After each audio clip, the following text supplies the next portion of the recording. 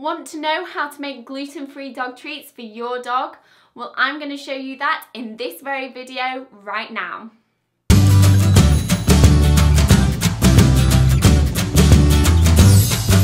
Hi guys, it's Chloe here.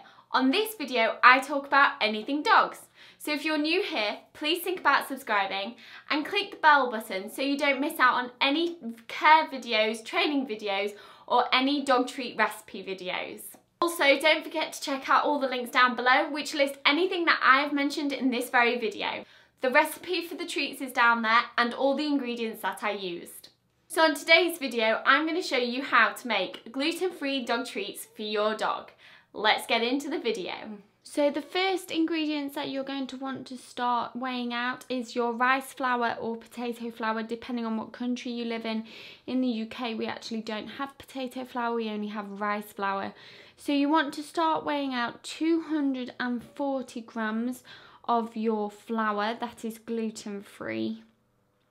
Then you want to put in 2 tablespoons of olive oil into the mixture. And then 1 tablespoon of honey. It's quite easy actually, because of the oil, the honey just slides off the spoon. Then you want to mix it all together so that it becomes a crumb-like mixture.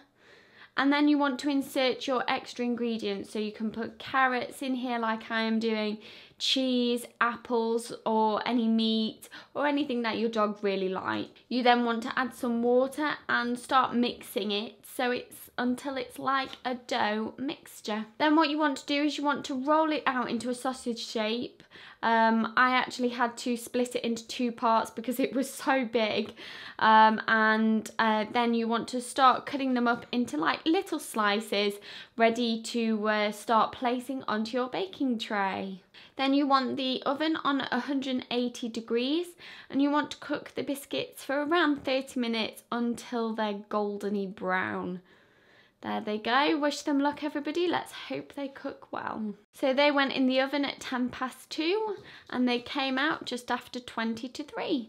And there we go. There is the finished product. Don't they look great? Really pleased with those biscuits.